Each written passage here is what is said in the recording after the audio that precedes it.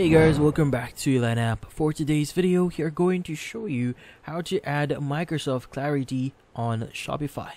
So if you're interested, let's start the tutorial.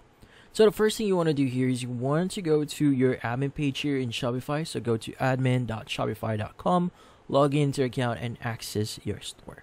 Now once you've done that, we now need to switch over to our Clarity account. So go to clarity.microsoft.com, logged in, and typically if you have like a pretty new account, you have the getting started page here.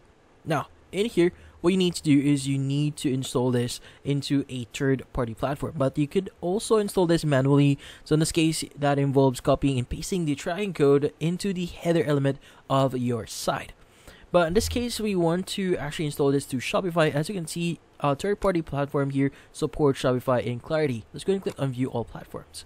Now from here, we want to choose Shopify here, and it's going to say copy your tracking code here. So specifically in this page here, you'll have the option to basically install it, or in this case, integrate it into your Shopify store. So just make sure to follow the on-screen steps here. So first, that includes copying your tracking code here. Just going to copy this one, and you want to actually go to your Shopify dashboard and select Online Store, and you want to go to Teams, and you want to go to Edit Code. So let's just do that exactly. Now from here, we want to go back into our online store, click on Teams, click on dotted icon here, click on Edit Code. Now the next thing we want to do here is you want to look for theme.liquid, and from here what we need to do is we need to actually look for the header, so the very bottom section of that header.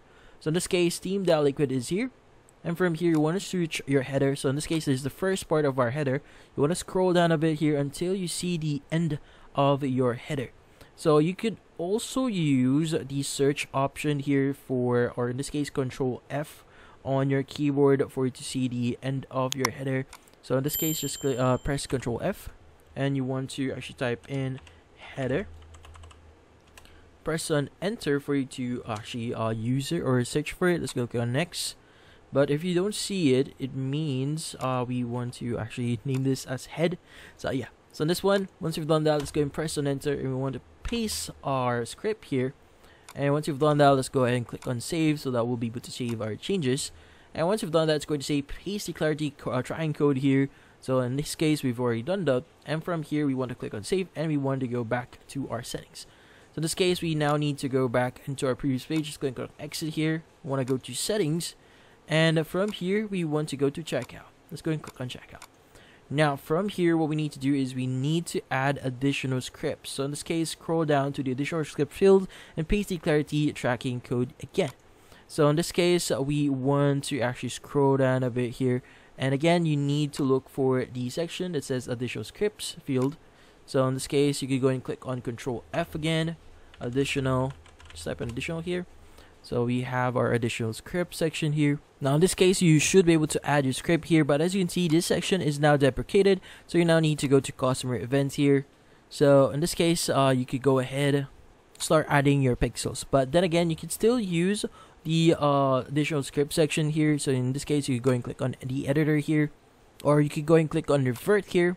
And from here, you could go ahead and click on the revert option here, and you should be able to start pasting additional scripts.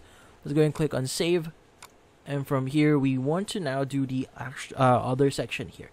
So the Clarity tracking code is now installed in Storefront and Order Status page, and from here you have the additional steps here, which in this case you now need to add a new layout here and all of those things. But in this case, that's about it. So hopefully this video was able to help you. Like and subscribe to Elan App. Thank you for watching.